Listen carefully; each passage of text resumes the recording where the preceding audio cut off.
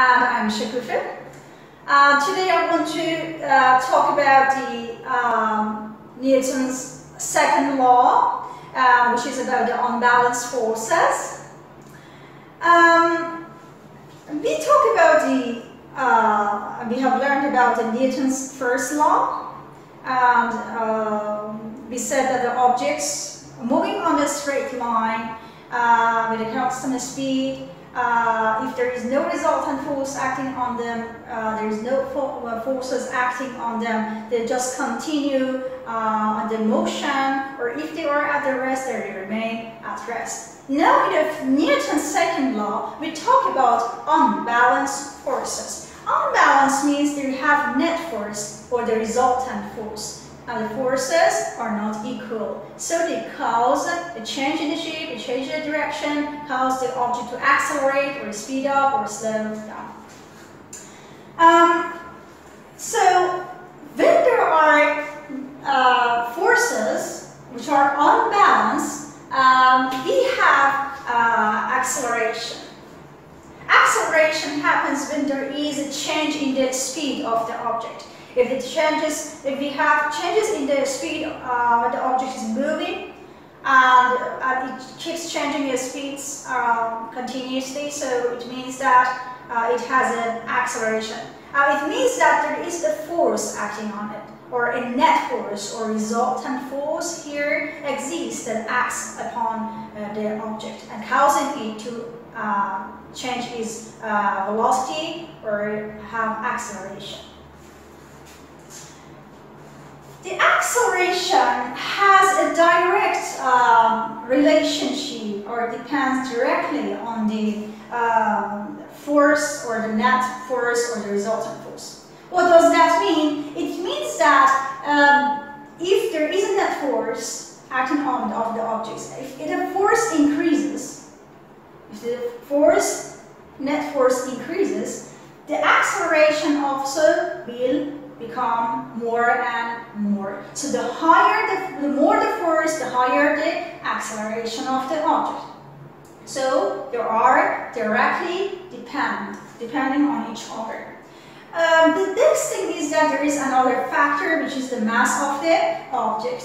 And the relationship between the mass of the object and acceleration of the object is indirect, or it is inversely depending on the mass of the object. So acceleration is somehow indirectly related to the mass. It means the higher the mass, the less the acceleration, or vice versa. I mean, it can be the lower the mass, the higher the acceleration. So the formula is that resultant force and net force equals to mass times acceleration of the object. So, or you can write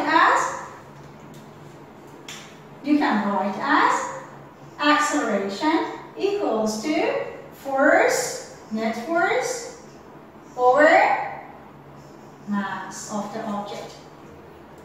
Net force is measured in newtons, so mass should be in kilograms in this formula, and acceleration meters per second squared. So I repeat again, the resultant force or the net force can be calculated by mass of the object times acceleration, or you can calculate the acceleration of the object by force, net force acting on the object divided by mass of the object. What are the units of each quantity? The net force is measured in newtons, mass should be in kilograms, acceleration should be in meter per second squared. We understood what this Newton's second law is talking about. It's all about the unbalanced forces that cause an object to accelerate.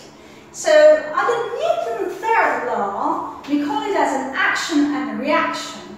Actually, it's talking about that an object cannot actually exert a force on another object without itself not experiencing any any force. If we have an object and we call it as A, if it exerts a force on object B, this is B, okay? If there is a force acting on the B from A, so then B must exert a force back on the A, object A. I show with another color. I use another color to show.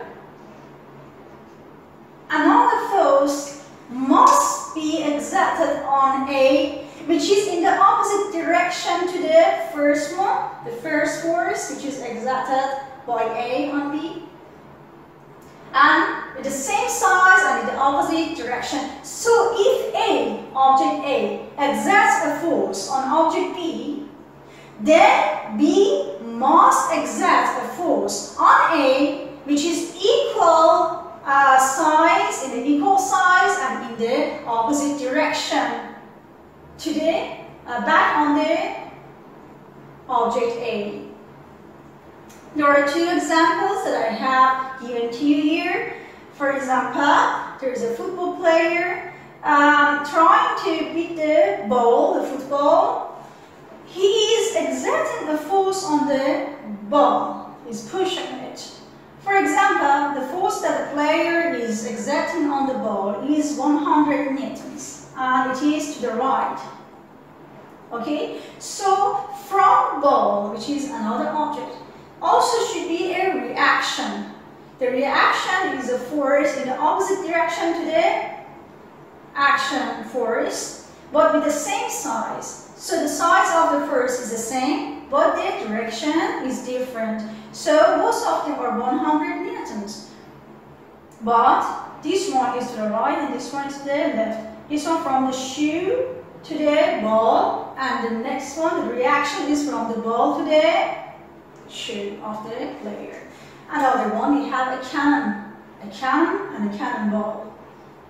Okay, when it is fired, this ball actually has an action. The action is that the cannon shoots the ball and exerting a force which is 2000 Newton on the ball, and ball also will exert a force in the opposite direction but with the same size, which is 2000 Newtons on the cannon.